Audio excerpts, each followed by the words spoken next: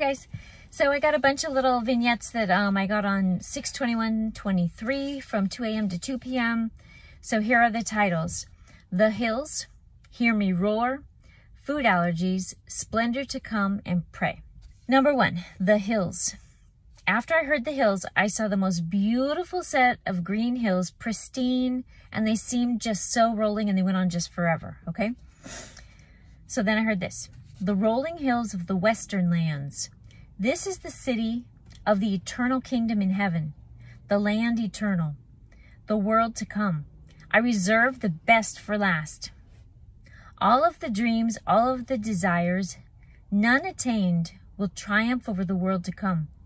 A city indescribably beautiful, the streets of gold, the waters of purity, plates and glasses made of pure gold and engraved and dedicated to me.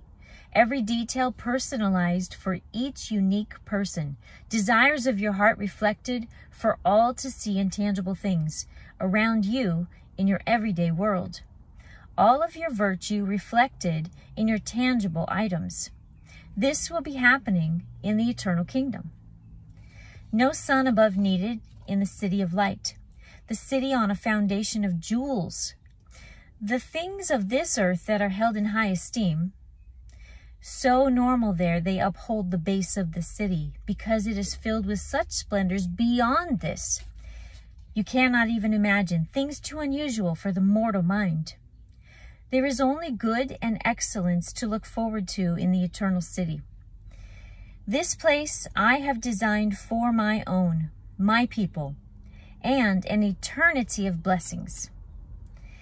This is not a fantasy. This is the place where the bride, adorned in splendor, will live with her groom, my son Jesus, forevermore. All who come to heaven will be written in the registry of the eternal city, and all who live in the earthly city of truth, and all who live here in heaven already, will have their names written on the register of the eternal city. All that are led by Christ and allow him to lead their life will come to this eternal city, the holy and eternal city. Come, you who are weary, lay down your troubles, focus on what is to come. Perfection for all eternity, joy and love for eternity. The decadence of kings for my own forever. Come, give up the cares of this world, it's weighing you down. Come, the world is going to fall apart. The stress and cares are going to increase for all without hope. Have hope, see my plan. Come to me and give up the cares. Come to the land of no tears, no sickness, no conflict, no hatred. Come where kindness and love are the standard, where every person you meet is your friend. No war, no disease, no wrath. Come, come to the city of rest. Allow me to write your name on the registry. Come. The second one, hear me roar. The sound is deafening. My holy roar from my throne. I come to save my people. I come to rule the earth. Hear me roar. I come to put an end to evil. I stand and I come. The time is near. I prepare and do not delay. The Holy One of Israel, the Lion of Judah, the eternal King, hear me roar. The holy roar. I come for you, my people. I come for justice. I come to take my rightful throne. Raise your prayers. Raise your praise. The age of the King is to come. Those who bear my name, Jesus Christ, you are mine. Christians, soon we will be face to face. I am coming. Hear me roar. Fill your days with prayer. The hour is almost here. Hold on. Third one.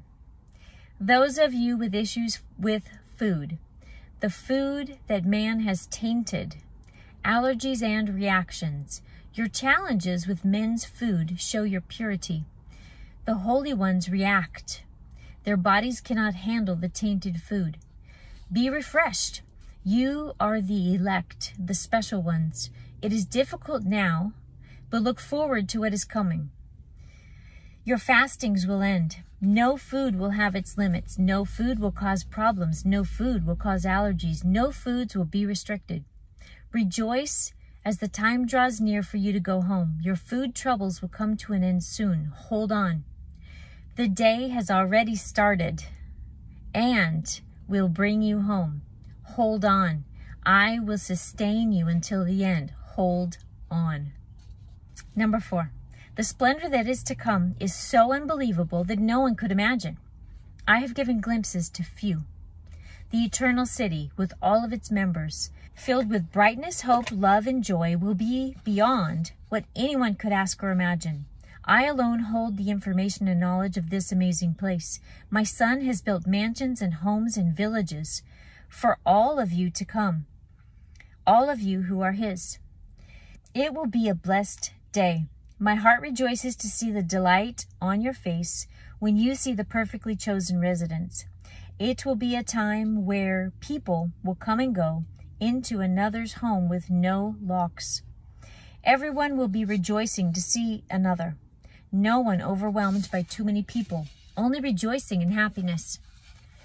Those of you who have had difficult lives, you have had difficult families, who have not had the bonds of connection with healthy Christ-like people, keep your eyes on what is to come. This is something you could never imagine. This is beyond the best bonds that Christians have ever had on earth. Have hope. Look forward to what is to come. I, the Lord God Almighty, do not lie. I, the Lord God Almighty, will not allow my own to be harmed, hurt, or fail in these trials to come. You will be upheld. You will conquer evil and darkness. Do not doubt. I have it all in my hand. Each of the amazing things to come, whether it is at Gilboa, Zion, or the city of truth, it will be beyond what you can imagine. And once you have experienced this bliss, the eternal city will be 1,000 times better. How can this be, you may wonder? How can anything be better than what we have already learned? Trust me, the best is yet to come. You know not of what the galaxies afford. You know not what all of the gifts are I can bestow. You know not of my aim for the eternal future. These are my mysteries, yet to be revealed. Have hope. The best is yet to come. Always recall, this life is but a moment in the grand scheme of time. Do not allow the troubles of this day to stir you, move you, or distract you from me. I am the Lord God Almighty. I alone hold your future in my hand. Keep your eyes on me. I see your steps. I will shape your steps so that they are in accordance with me, and that you are spared and saved into good and not evil. Trust me. Bring me your faith. Lay it before me and surrender your will. I will come before you and lead you. Surrender. Learn what I teach you. Listen to my words. Read the Psalms of David. Understand my glory and holiness. Grasp the value of the Lord God of the universe speaking with you through Scripture. Grasp your smallness and understand that in my power, the one who has power over the universe, know that I have you in the palm of my hand. Bring yourself to full surrender. Surrender to me. I will lead you. Listen to me. You cannot fail with me in your corner. Bring your weakness and a willing heart, and I will use you and spare you. Be sure to trust me. I do not like the double-minded. Trust me. Believe me. I hold it all in my hands, and I do not lie. Number 5. Holy, holy, holy is the Lord God Almighty, who was and is to come. The glory of the Lord is to be quickly upon his own. Rest in me. Allow me to lead. Do not be surprised when I move. All will see. Miracles come to life. Mine sparkle like brilliant diamonds filled with rainbows. Mine shine forth with my holy light. The whole earth will take notice. The whole earth will see my bright ones. They will be my representatives and start the revolution. Miracles will burst forth. People will be healed. The powers of darkness shattered. They will not be able to even mimic what is soon coming through my holy people. Stand firm. For mine who are anointed, bright or mighty, nothing will be able to overpower you. Nothing. As you spread my word and works quickly around the world, those in disbelief now will quickly turn their hearts. When the miracles of Christ and the apostles come to life through mine, casting down darkness, healing the sick, repairing the disabled, and raising the dead, few will be able to deny that I am within these. When they walk on water and move dangers out of the way of my own, hearts will turn. Church, I hear your cries. For those you are praying for, I hear your cry. I will redeem all that will come. The few stubborn, the masses that need more pressure to understand what their eventual life would be without me, I will give them the day of pains and darkness, the deep pains in darkness, to inspire them to cry out to me. Few stubborn will stay as rebels. Few stubborn will take the Antichrist mark. I hear your cry, the selfless cry for deliverance for those you love and for those you do not even know. Continue to pray that their hearts are opened. Continue to pray that their strongholds are broken. Continue to pray for their ears to be open and eyes to see.